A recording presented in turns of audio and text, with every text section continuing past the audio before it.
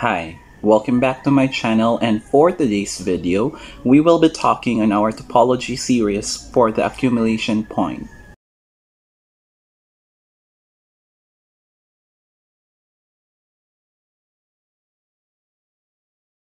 So guys, thank you so much for your undying support. But if you are new to my channel, please don't forget to subscribe so that you'll be updated on a lot of videos that I'll be uploading soon. Okay, so let's start now. So we'll start with the definition of the accumulation point. So as defined, given that you have a topological space X here, and you have a point from X which is P. So we say that P is an accumulation point here of a subset A of X if and only if every open set G containing P contains a point of A different from P.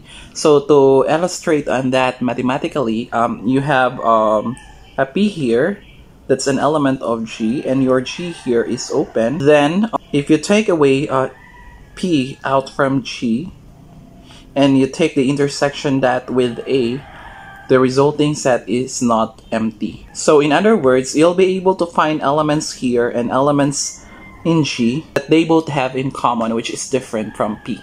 So as defined, the set of accumulation point here of A denoted by the symbol is called the derived set of A. So let's consider this example here. You have a tau containing these open sets. So this is an open set here that defines a topology on your X. Your X here is the set containing A, B, C, D, and E.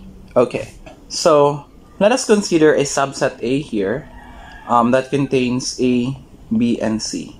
So this is a subset of X. So let us evaluate elements from X that is considered to be an accumulation point of your A. Let's double check A here. What are the open sets that contain A? So the open sets from tau that contain A is this one, and this one. So let's double check the intersection of these sets from A. So if I'm gonna intersect X here in A, the resulting set will be the set containing BC, and that's different from A. Okay, however, when I intersect A and the set containing A, the resulting set is A, and it's not different from A. So therefore, A is not an accumulation point. I'm gonna check B. For B here, so the open sets in tau that contain B is the X and this set. So if I'm gonna intersect this A with X, the resulting set contains A and C, and that's different from B. So that's good. However, if I'm gonna check this set here with A, the resulting set contains elements different from B. So therefore, B here is an accumulation point. Well, let's double check C. Okay, so let's double check C. Okay, so what are the elements that contain C? So of course the X here, the set containing C and D, the A, C, and D, and the B, C, and D. If I'm gonna intersect this A, B, C with A, so it contains an element that's different from C. However, we'll try to intersect this A here with CD.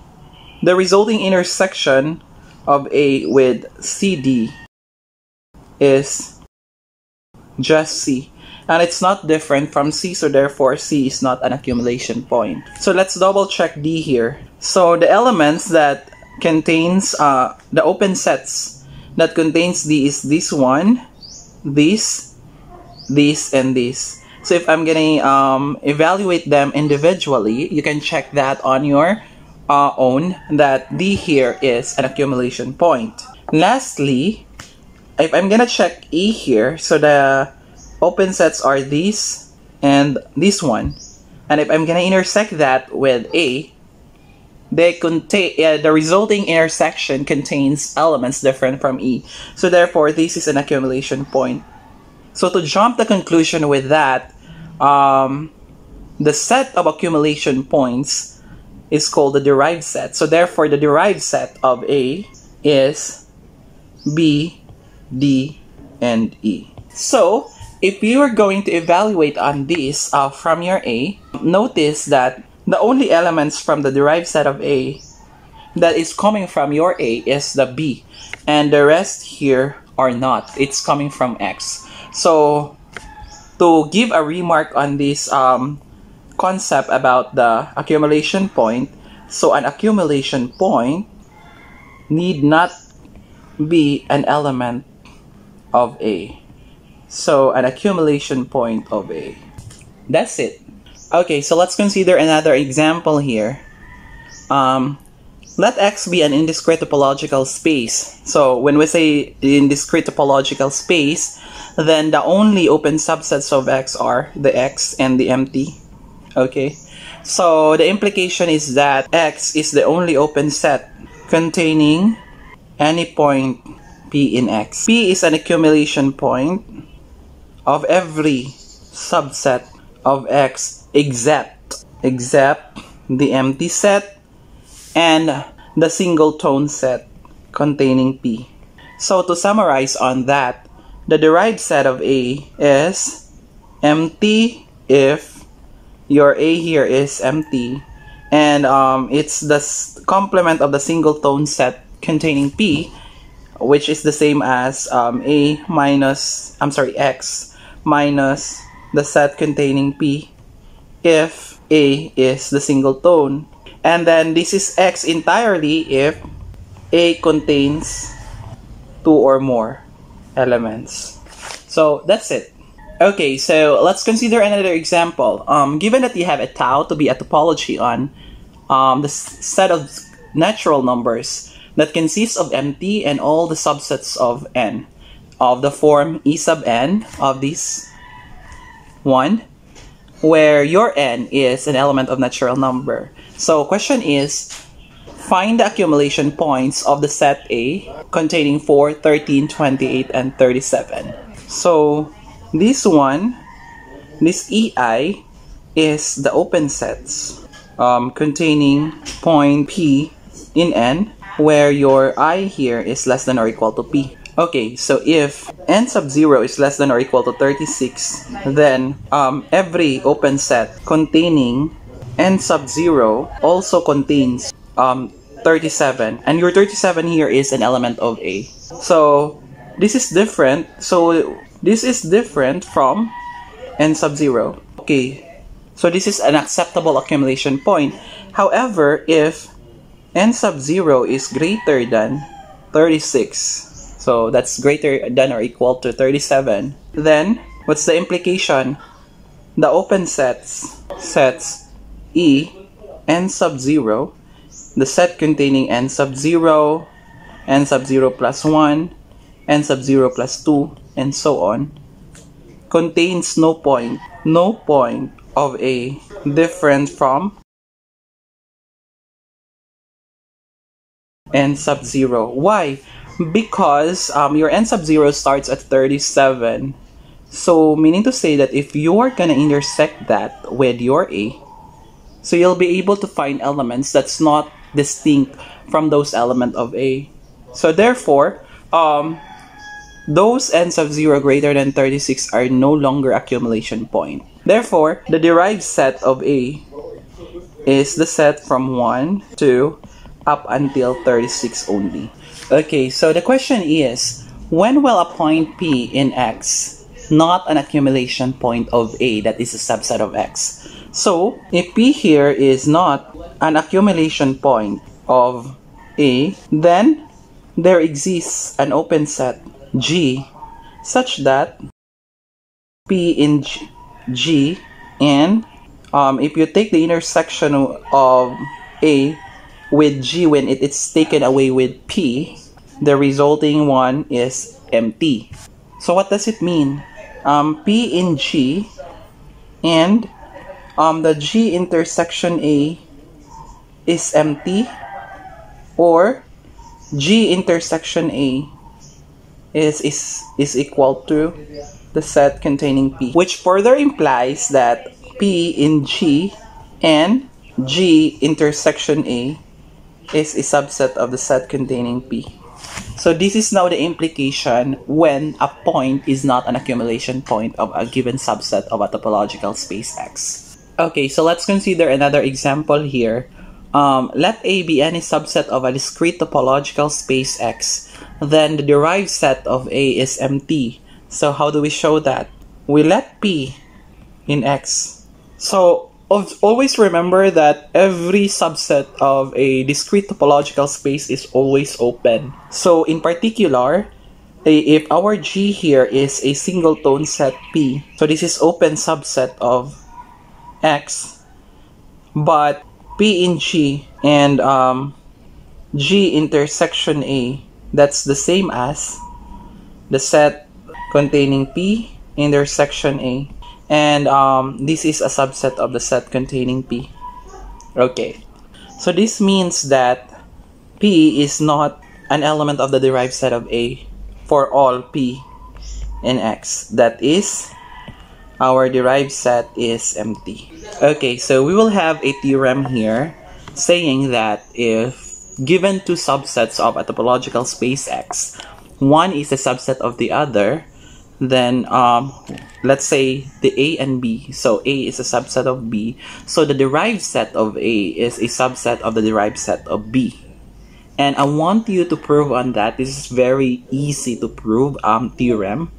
And this theorem, we will use this to solve for the following problems. And let me introduce you first with this theorem here. So given that you have tau sub 1 and tau sub 2 be topologies on X, such that tau sub 1 is a subset of tau sub 2. So in other words, every tau sub 1 open subset of X is also tau sub 2 subsets of X.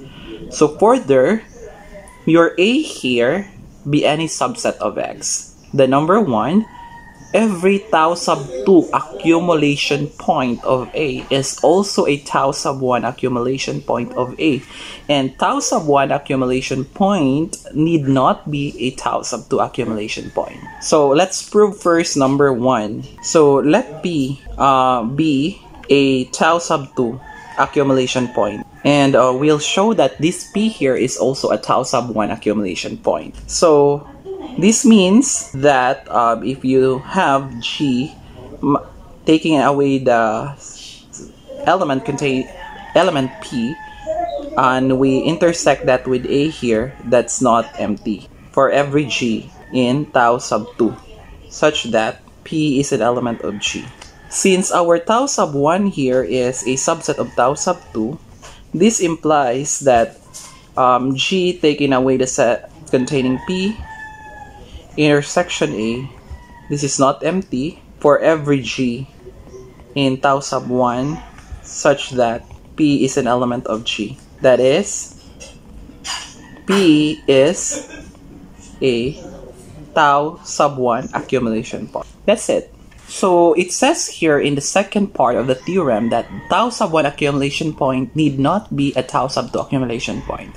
So all we have to do is to find a specific example that would prove that tau sub 1 accumulation point need not be a tau sub 2 accumulation point. Number 2. Okay, so let's consider a usual topology U and discrete topology script D on R. So R here is a set of real numbers.